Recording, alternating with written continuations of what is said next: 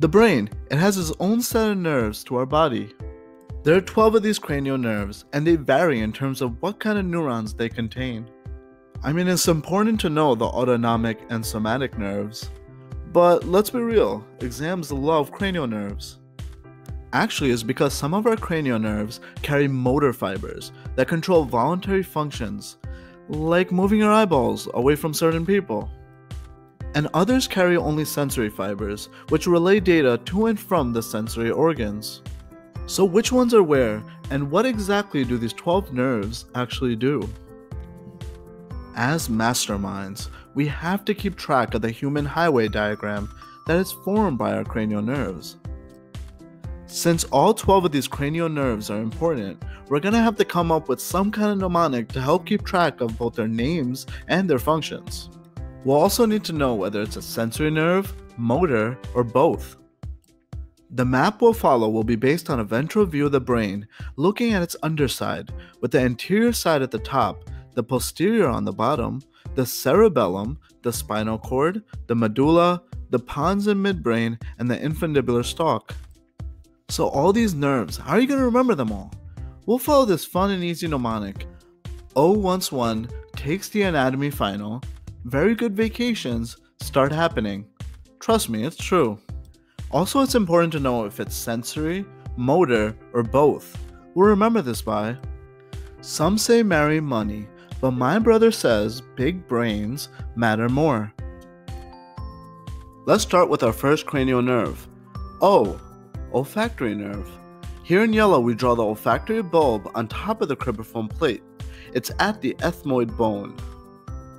Here the nerve receives smelling sensations of perfume, and it's made from the factory, and it goes into our nasal cavity and transmits this sensory info to the brain. The olfactory nerve, from our mnemonic, some, meaning just sensory. Now the second cranial nerve, once, the optic nerve. This nerve uses its photoreceptors in the retina, which bring visual information to the brain. Simply the function is vision. Some say optic nerve is also only sensory. Cranial nerve 3 arises from the midbrain, one, the oculomotor nerve. Oculo is something to do with the eye, and motor is for the movement of the eye, and it also supplies most of the muscles of the eyeball. We'll look at the superior and inferior rectus muscle for the movements of upwards and downwards, medial rectus muscle, inward, and the inferior oblique muscle for upwards and outwards movement. Please note here that it doesn't do down and inward, which is actually done by our next cranial nerve, number 4. Ocular motor functions to provide eye movement. For example, to test the accommodation reflex, the patient looks at the pen and the pupils they constrict and move inward. Some say marry. Ocular motor, as its name suggests, is motor. I want you to keep SO4, LR6, REST3 in your minds. We'll come back to it. Cranial nerve number 4, one takes, which is the trochlear nerve. It arises from behind the midbrain. And all you have to remember is that it supplies the eyeball muscle, superior oblique, which depresses and laterally rotates the eyeball. The trochlear nerve, some say marry money, is motor. For now, we'll skip cranial nerve 5 so we can complete all our eye nerves. Cranial nerve 6, one takes the anatomy. It's the abducens nerve. You know when someone has abs, we call it a six-pack. Cranial nerve 6, abducens. It arises from the pons and it does abduction. The abducens nerve controls the last muscle of the eye, which is the lateral rectus muscle. When you look side to side, you're abducting the eyes to an extreme position left and right. Abducens nerve. Some say marry money, but it's motor.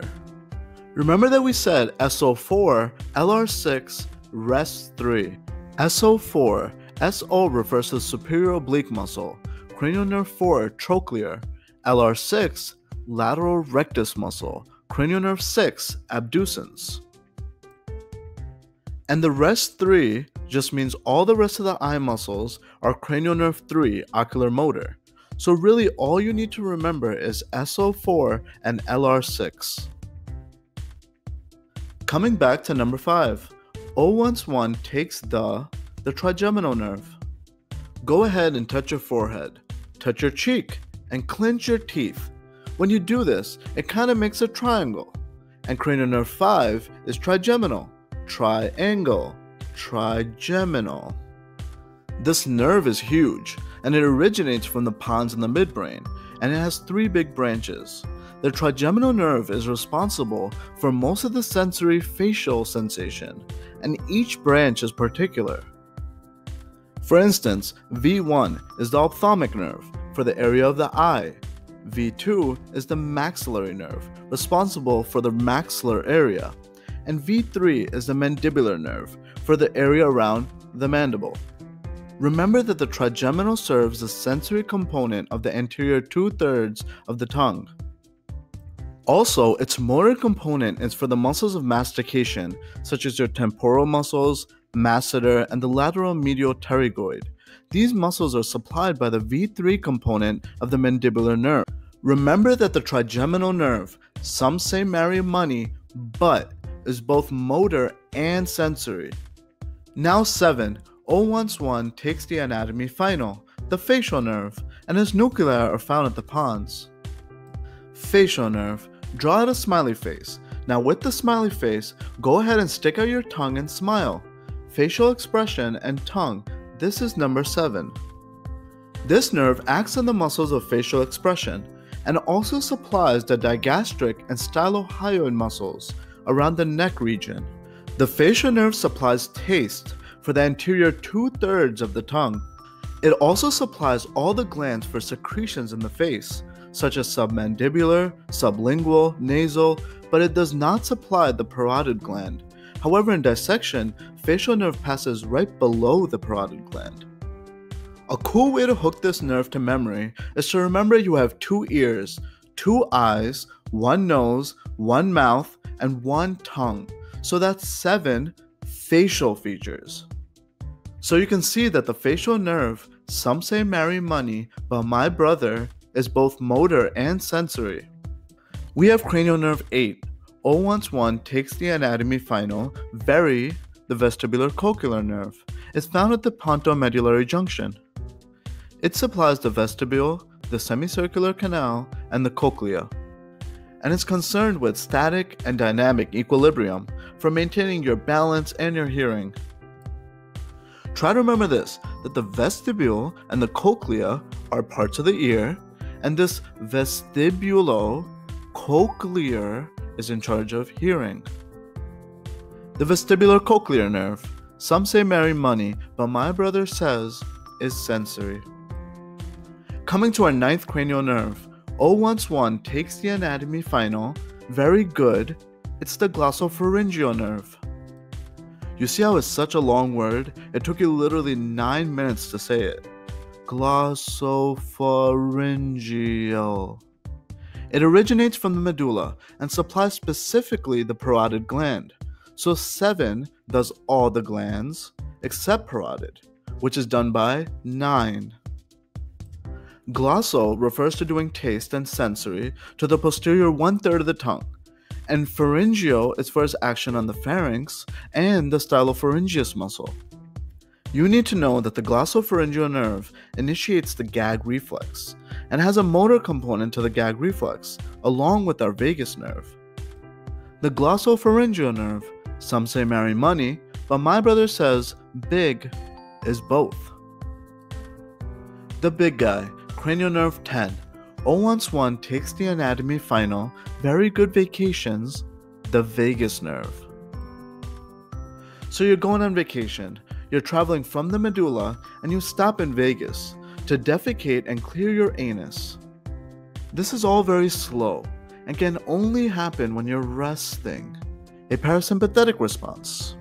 And it's opposite to our sympathetic response of fight or flight. You can't be stopping to use your anus when you're running away from a dog.